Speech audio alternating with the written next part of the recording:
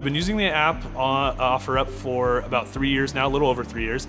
I heard about it from a friend of mine who knew I was a regular salesperson on a different website forum and said that this was an easier, cleaner version, and said that this was definitely the better forum for me to get my things out there and get noticed. For my creative process, start to finish, I normally find a lot of items, and I try to rehab those things back to maybe not their original state, but my vision of what that original state should have been. To me, it's like the catch and release aspect of what I end up buying. I like to give it back to wherever it's gonna go and maybe a better home.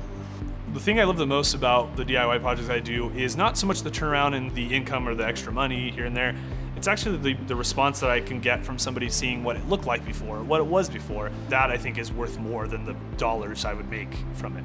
It's been fun. I've interacted with a lot of nice people. I think it's something everybody should do.